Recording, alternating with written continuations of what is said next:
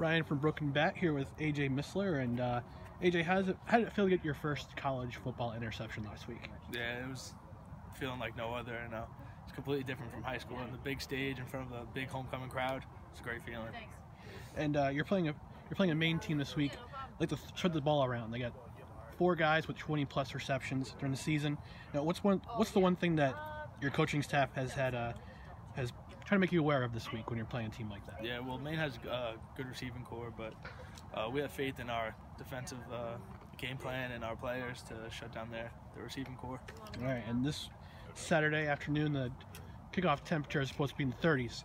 You know, some people might say it's football weather. How do you feel about it? Yeah, I mean, going up to Maine, we were expecting it to be pretty cold up there, but down here it ain't that much warmer sometimes, so we'll be all right. All right, thanks so much.